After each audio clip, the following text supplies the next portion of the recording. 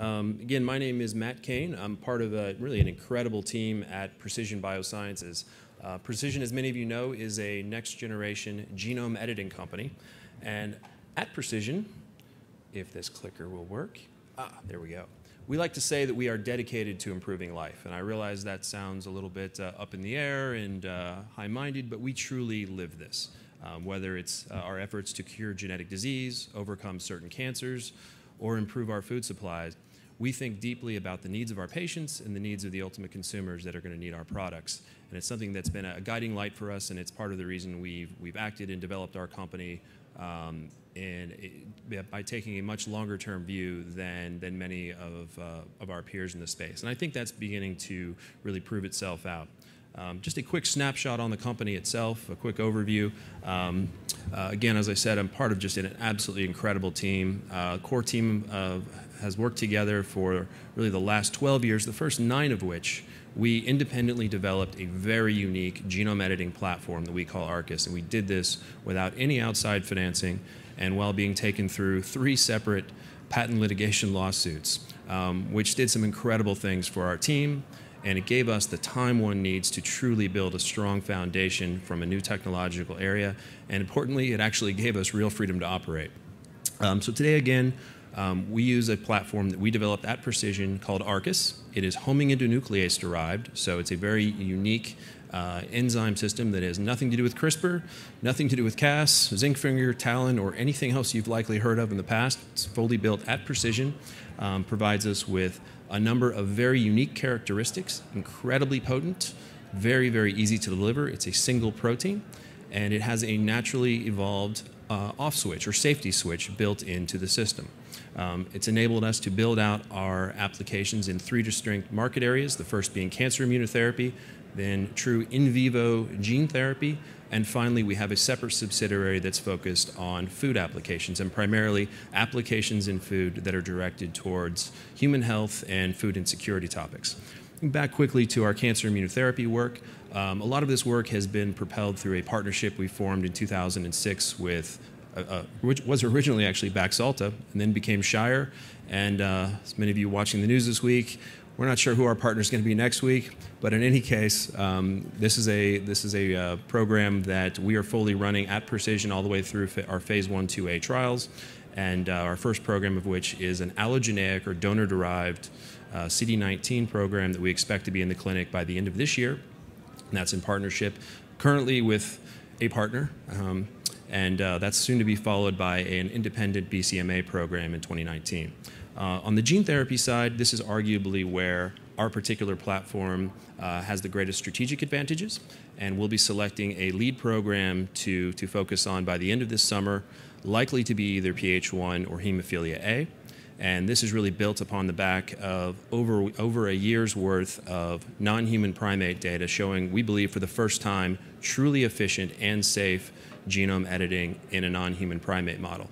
This data will be published in Nature Biotech sometime around the end of this month.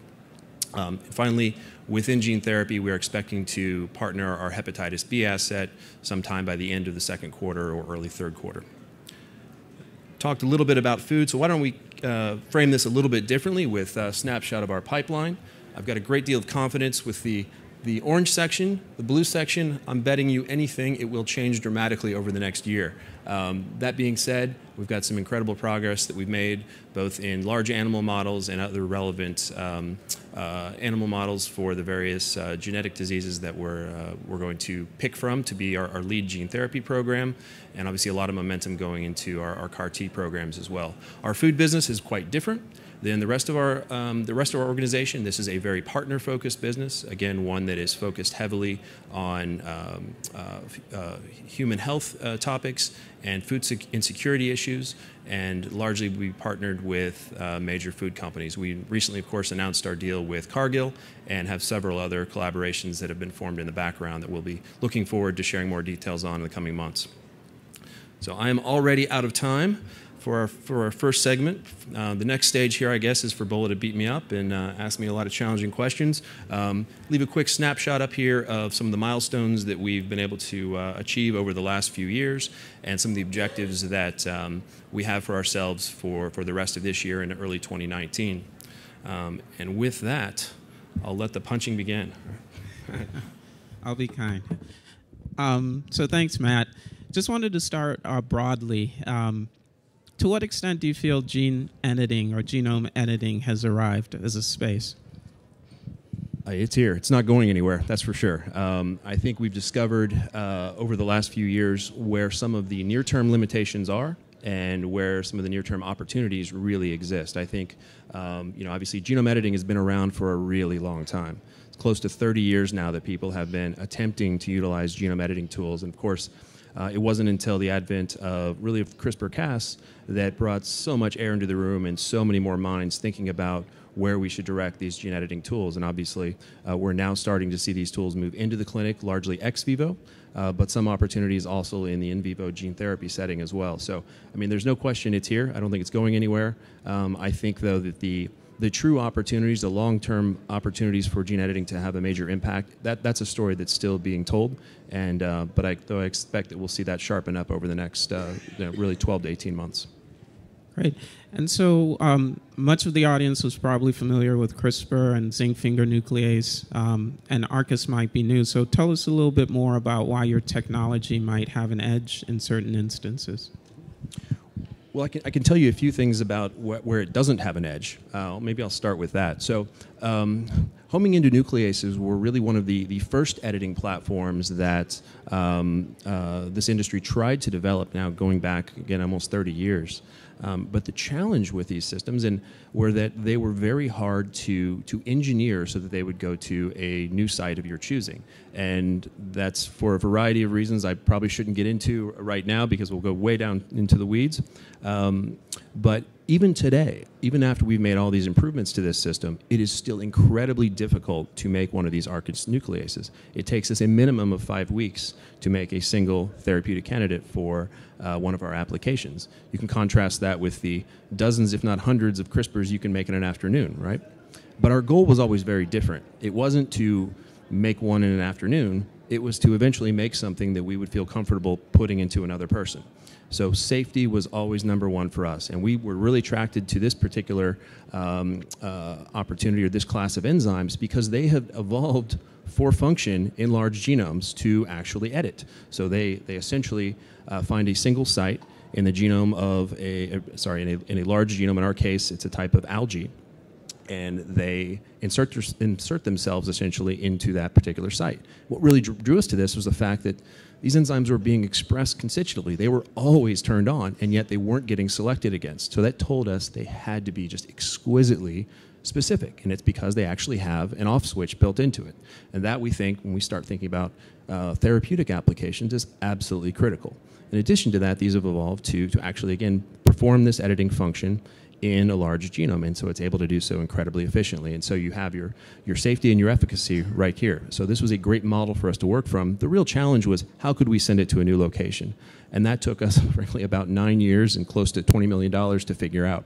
But we're there now, and I think we're absolutely thrilled to have an opportunity to translate this technology into what would we think, is some greatly needed opportunities.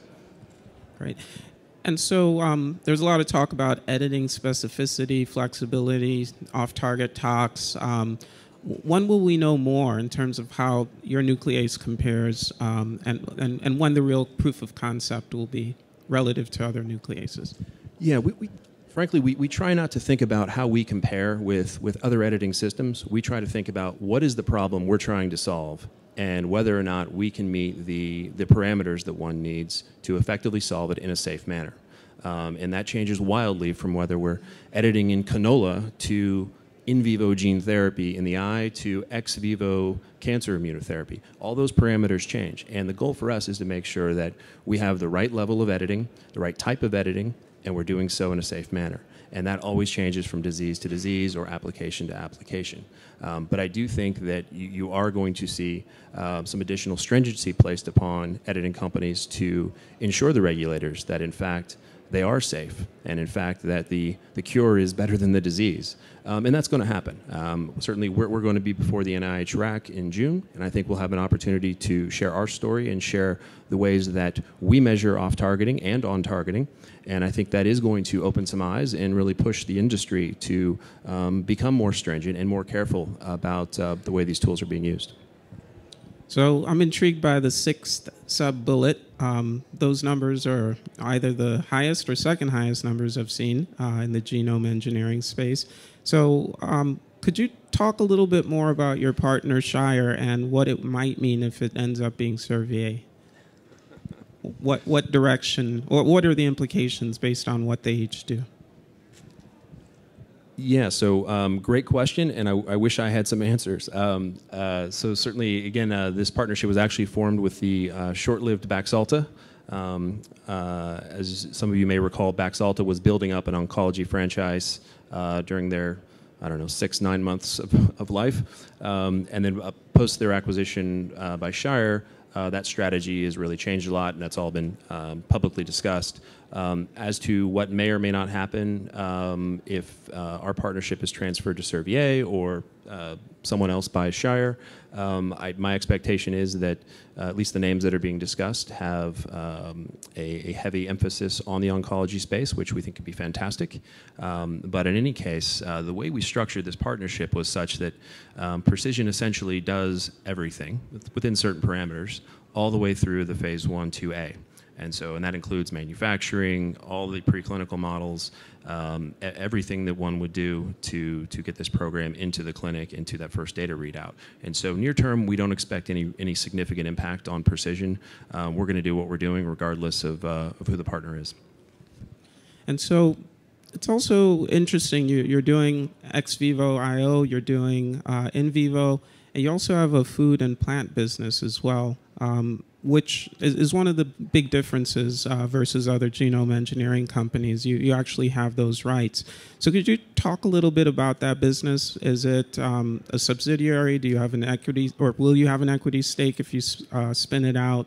How large is that opportunity?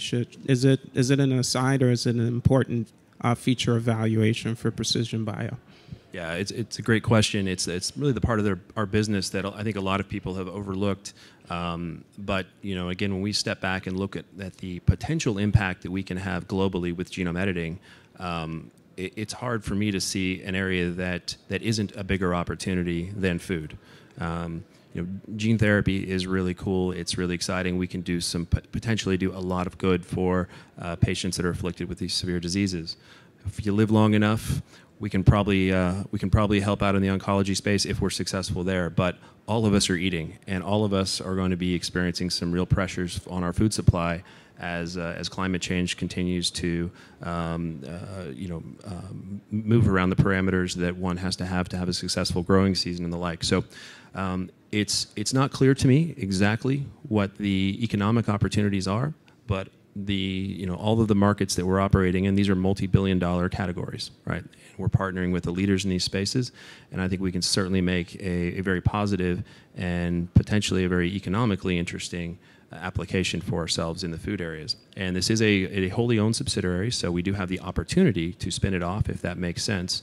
But to my earlier point, all of the different applications that we're focused on here at Precision are done with a focus on human health. We're not pursuing areas with the Monsantos of the world where we can improve feed and fuel for all the millions and millions of acres of corn out there. We're looking at applications where we can improve the human diet and really secure our food supplies going into the future. Just a quick one. Should I be worried about food security? Yeah, absolutely. I think we all should be. Right now, the banana is under massive threat, right? There's a fungus now spreading throughout Southeast Asia that is wiping out banana fields left and right. In certain parts of the human population, rely heavily on things like bananas for survival. And that's certainly the case in parts of East Africa. Citrus under major threat as well. And this is just the beginning. Climate change is obviously speeding up a little faster than we thought. And those implications, there's a lot of unknowns out there. Coffee's becoming harder to grow. These are major commodities. Granted, we don't have to drink coffee every day to survive, but I don't know what my morning would be like. So definitely, I think this is something that we need to take a lot more seriously than most of us are. Because again, if we can't eat, we've got big problems. So. And what is the market missing most about precision bio? I think that we exist. We've done a really good job of staying under the radar, even though we've been doing some big and important things. That's going to change this year. I think that the unique characteristics of our editing platform are now starting to really prove themselves out from a translational perspective, and leaving us just really excited for the rest of this year and beyond. Look forward to updating many of you the latter part of this year and into next year as we start to again prove our capabilities in the clinic and with some additional partnerships that we hope to have in place. Great, thanks a lot, Matt.